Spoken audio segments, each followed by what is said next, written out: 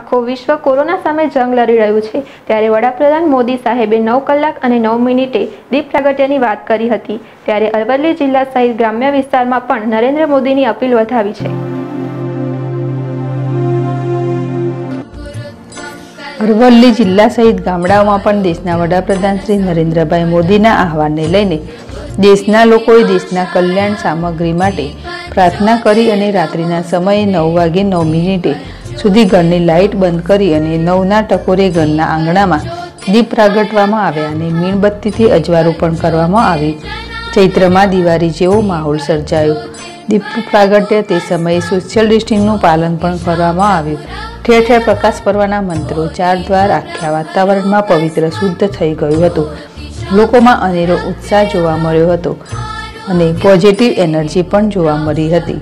ઘરના દરવાજા અને બાલ્કનીમાંથી દીપક પ્રગટાવવા અંધકારને હરાવ્યો। સાથે મળીને કોરોનાને હરાવવા પ્રાર્થના કરી દેશને વિજયી બનાવીએ। દેવાંગ ચૌધરી, ZSTV, અરવલ્લી।